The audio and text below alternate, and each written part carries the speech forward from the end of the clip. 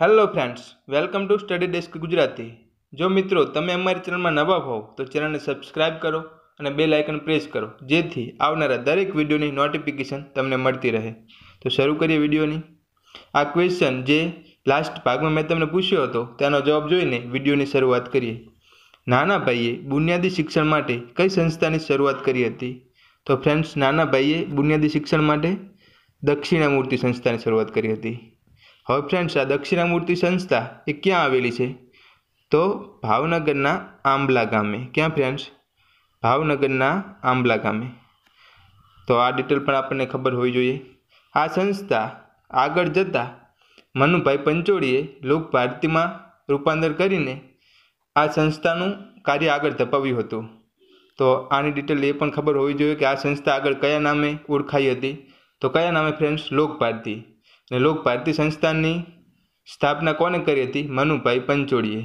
અને કયા ગામે? સણોસરા। કયું ફ્રેન્ડ્સ? સણોસરા। તો આ ક્વેશ્ચન રિલેટેડ આટલી ડિટેલ આપણને ખબર હોવી જોઈએ। તો ચાલો વિડીયોની શરૂઆત કરીએ।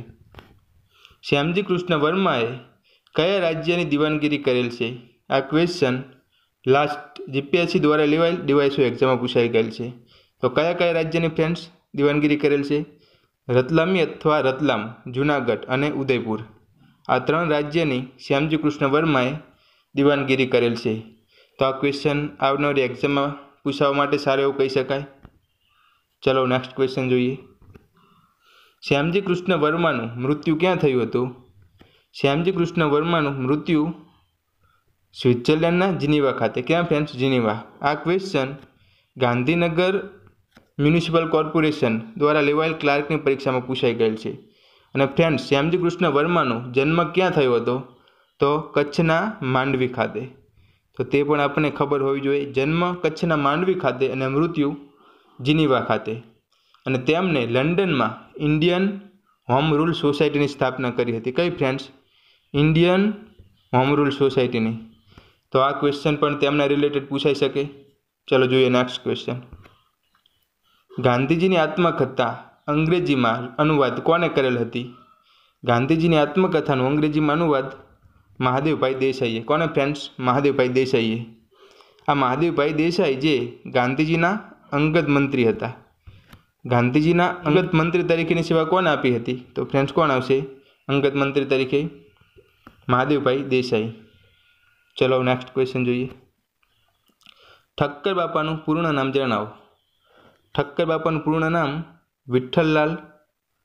અમૃતલાલ વિઠ્ઠલલાલ ઠક્કર છે। શું ફ્રેન્ડ્સ? અમૃતલાલ વિઠ્ઠલદાસ ઠક્કર જે ઠક્કર બાપાનું પૂર્ણ નામ છે। આ ક્વેશ્ચન પણ સારું એવું કહી શકાય આવનારી એક્ઝામ માટે। ચલો નેક્સ્ટ ક્વેશ્ચન જોઈએ। ઠક્કર બાપાનો જન્મ કયા કુટુંબમાં થયો હતો? તો ફ્રેન્ડ્સ, કયા કુટુંબમાં? લોહાણા કુટુંબમાં। હવે ઠક્કર બાપાએ દાહોદમાં ભીલ સેવા મંડળીની સ્થાપના કરી હતી। કઈ મંડળી? ભીલ સેવા મંડળી। અને ઝાલોદમાં સબરી કન્યા આશ્રમની સ્થાપના કરી હતી। શેની ફ્રેન્ડ્સ? સબરી કન્યા આશ્રમની સ્થાપના ઝાલોદમાં કોને કરી હતી? તો તેનો જવાબ આવશે ઠક્કર બાપા। આ ઝાલોદ એ દાહોદનો એક તાલુકો છે। તો આ ક્વેશ્ચન પણ સારું એવું કહી શકાય આવનારી એક્ઝામ માટે। ચલો જોઈએ નેક્સ્ટ ક્વેશ્ચન। મહારાષ્ટ્ર હરિજન પ્રવૃત્તિના જનક કોણ હતા? મહારાષ્ટ્ર હરિજન પ્રવૃત્તિના જનક વિઠ્ઠલ રામજી શિંદે। વિઠ્ઠલ રામજી શિંદે હતા। ખાસ ધ્યાન રહે ફ્રેન્ડ, અહીં હરિજન પ્રવૃત્તિના જનક બાબા સાહેબ આંબેડકર ન હતા, પણ વિઠ્ઠલ રામજી શિંદે હતા। ચલો નેક્સ્ટ ક્વેશ્ચન જોઈએ। સંગીત રસરાવનો માનવ ખિતાબ કોને મળ્યો હતો? સંગીત રસરાવનો માનવ ખિતાબ શિવકુમાર શુક્લને મળ્યો હતો। કોને ફ્રેન્ડ્સ? શિવકુમાર શુક્લને। આ ફ્રેન્ડ્સ બધા જ ક્વેશ્ચન જે ગુજરાતની અસ્મિતામાંથી લીધેલ છે। તો આવનારી એક્ઝામ માટે બધા જ ક્વેશ્ચન સારા એવા કહી શકાય। તો બધા જ ક્વેશ્ચન તમે તૈયાર કરી નાખજો। સંગીત રસરાવનો ખિતાબ કોને મળ્યો હતો? તો ફ્રેન્ડ્સ, શિવકુમાર શુક્લને। ચલો જોઈએ નેક્સ્ટ ક્વેશ્ચન। આંતરરાષ્ટ્રીય સામાયિક ધ જર્નલ ઓફ ઇન્ડિયન મ્યુઝિકોલોજીકલ સોસાયટીના સ્થાપક તંત્રી તરીકે કયા ગુજરાતી રહ્યા હતા? તો ફ્રેન્ડ્સ, તેનો જવાબ કયો આવશે? રણછોડલાલ સિંહ મહેતા। રણછોડલાલ સિંહ મહેતા જે ધ જર્નલ ઓફ ઇન્ડિયન મ્યુઝિકોલોજીકલ સોસાયટીના તંત્રી તરીકે સેવા આપી હતી, રણછોડલાલ મહેતાએ। તો આ ક્વેશ્ચન પણ સારું એવું કહી શકાય આવનારી એક્ઝામ માટે। ચલો જોઈએ નેક્સ્ટ ક્વેશ્ચન। ભીખુભાઈ ભાવસારે કલાયતન સંસ્થાની સ્થાપના ક્યાં કરી હતી? ભીખુભાઈ ભાવસારે કલાયતન સંસ્થાની સ્થાપના વલસાડ ખાતે। ક્યાં ફ્રેન્ડ્સ? વલસાડ ખાતે। હવે આ બધાને ખબર હશે કલાયતન સંસ્થાની સ્થાપના કોને કરી, પણ તેના રિલેટેડ આવો ક્વેશ્ચન પૂછાય તો પણ તમને આવનારી એક્ઝામમાં આવડવું જોઈએ, તો આ ક્વેશ્ચનને પણ સારો એવું કહી શકાય। ચલો જોઈએ નેક્સ્ટ ક્વેશ્ચન। સૌરાષ્ટ્ર સંગીત નાટક અકાદમીની સ્થાપના ક્યારે થઈ હતી? તો ફ્રેન્ડ્સ 1955માં। ક્યારે? 1955માં સૌરાષ્ટ્ર સંગીત નાટક અકાદમીની સ્થાપના કરવામાં આવી હતી। ચલો નેક્સ્ટ ક્વેશ્ચન જોઈએ। રાજકોટ ખાતે સંગીત સાંસદની સ્થાપના કોને કરી હતી? સંગીત સાંસદની સ્થાપના રાજકોટ ખાતે અમુભાઈ દોશી। કોને ફ્રેન્ડ્સ? અમુભાઈ દોશીએ રાજકોટ ખાતે સંગીત સાંસદની સ્થાપના કરી હતી। સંગીત કલાધર ગ્રંથની રચના કોને કરી હતી? સંગીત કલાધર ગ્રંથની રચના ડાહ્યાભાઈ નાયક। ડાહ્યાભાઈ નાયકે સંગીત કલાધર ગ્રંથની રચના કરી હતી। તો આ ક્વેશ્ચનને પણ સારો એવો કહી શકાય। ચલો જોઈએ નેક્સ્ટ ક્વેશ્ચન।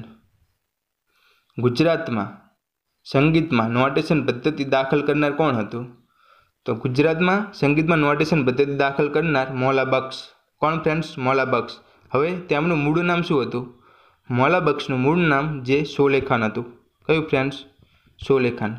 અને તેમને સંગીત રિલેટેડ 2 ગ્રંથની રચના કરેલ છે, સંગીત સંદો મંજરી અને બાલ સંગીત માળા।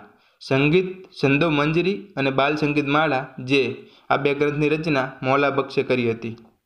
ચાલો જોઈએ નેક્સ્ટ ક્વેશ્ચન। આફતા બે મોસ્કીનો ખિતાબ કોને મળેલ છે? આફતા બે મોસ્કીનો ખિતાબ ફૈયાજ ખાનને। કોને ફ્રેન્ડ્સ? ફૈયાજ ખાન। હવે ફ્રેન્ડ્સ આ ફૈયાજ ખાનનો જન્મ ક્યાં થયો હતો? તો તેમનો જન્મ આગ્રા ખાતે, પણ તેમની કર્મભૂમિ કઈ હતી? તો ફ્રેન્ડ્સ તેમની કર્મભૂમિ વડોદરા। તો તેમની કર્મભૂમિ આપણે યાદ રાખવી જોઈએ, તો આ ક્વેશ્ચનને પણ સારો એવો કહી શકાય। ચલો જોઈએ next question. Banaras Hindu university દ્વારા મુકાતા વિરલ ડોક્ટર ઓફ લેટર્સનું બહુમાન કયા ગુજરાતી સંગીતકારને મળ્યું છે? તો ફ્રેન્ડ્સ કોણ આવશે? ઓમકારનાથ ઠાકુર। ઓમકારનાથ ઠાકુરને બનારસ હિન્દુ યુનિવર્સિટી દ્વારા ડોક્ટર ઓફ લેટર્સનું બહુમાન મળેલ છે, ડોક્ટર ઓફ લેટર્સનું। તો આ ક્વેશ્ચનને પણ સારું એવું કહી શકાય।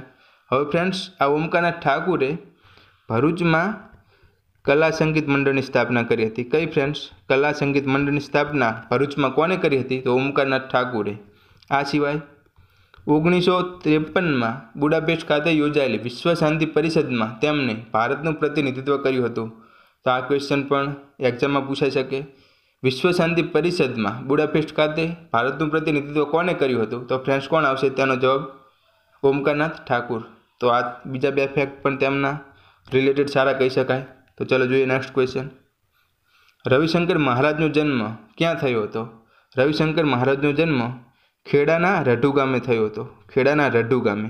અને આ રઢુ ગામ જે કયા તાલુકામાં આવેલું છે ફ્રેન્ડ્સ? તો કયો તાલુકો? માતર તાલુકામાં આવેલ છે। તો આ ક્વેશ્ચન પણ સારો કહી શકાય। હવે ફ્રેન્ડ્સ અહીં વર્ડ આવ્યો છે રવિશંકર મહારાજ। રવિશંકર મહારાજ જે બોરિંગવાળા મહારાજ તરીકે ઓળખાતા હતા, કારણ કે તેમને વઢિયાર પંથકમાં ટ્યુબવેલ બનાવવા માટે રકમ એકત્ર કરી આપી હતી। તો આ ક્વેશ્ચન પણ સારો એવું કહી શકાય। કોણ બોરિંગવાળા મહારાજ તરીકે ઓળખાતું હતું? એવો ક્વેશ્ચન પૂછાય ફ્રેન્ડ્સ, તો તેનો જવાબ આવશે રવિશંકર મહારાજ। તો આ ક્વેશ્ચન પણ સારું એવું કહી શકાય આવનારી એક્ઝામ માટે। તો ચાલો જોઈએ નેક્સ્ટ ક્વેશ્ચન। સૌરાષ્ટ્રમાં સરકારના પ્રથમ સ્પીકર કોણ હતો? સૌરાષ્ટ્રમાં સરકારના પ્રથમ સ્પીકર જે પુષ્પાબેન મહેતા હતા। કોણ ફ્રેન્ડ? પુષ્પાબેન મહેતા।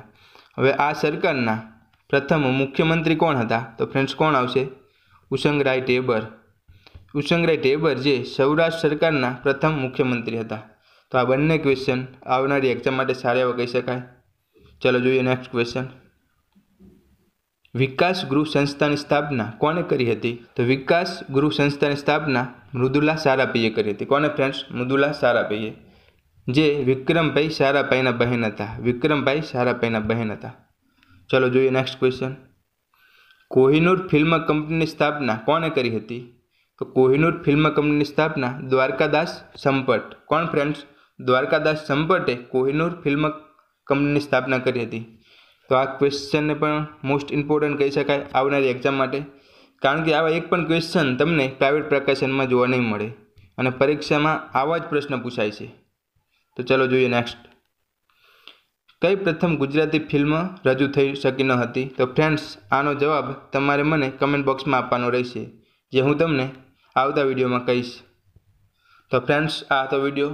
જો વિડીયો તમને ગમ્યો હોય તો શેર કરો, વિડીયોને લાઇક કરો અને વિડીયોની PDF ફાઇલ મેળવવા માટે અમારી ટેલિગ્રામમાં જોડાઓ, જેની લિંક નીચે ડિસ્ક્રિપ્શનમાં આપેલી છે.